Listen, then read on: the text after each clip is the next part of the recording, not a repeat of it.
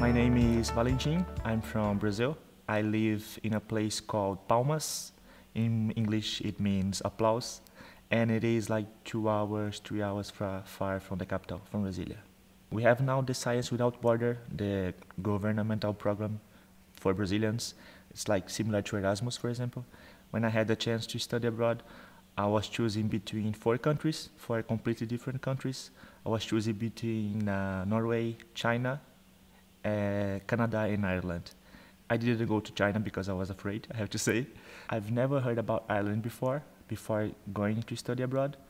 And when I knew that I was going to study abroad and I had to choose a country, um, I started to look for my options, and then I was like seeing where the quality of life were better to live with, to live in, or where would I have more chances to develop myself, my skills, not only professional but educational as well, and personal as well. So I started to choose it, and then Ireland was one of the top countries, and here I am now. But here in NUI, I'm studying earth science and geology and some subjects in gemology as well. I think here we have more opportunities to do things in a practical way, because in Brazil I study more than here actually. Like I have 3 or 4 hours to study every night in Brazil, and then studying by myself at home. Here the lectures are only 50 minutes.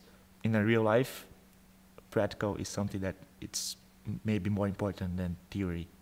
I love the landscapes. I've been traveling around Ireland by car, for example.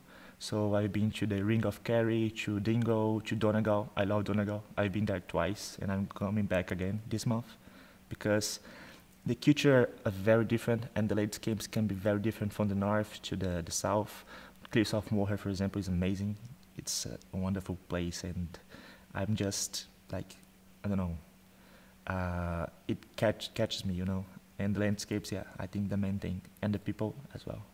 I can speak on a Satatu, yeah, Gora Mahagosh. If I go to a pub in order a beer like Guinness Ladahall, we are always talking with the international office and the office in the accommodation.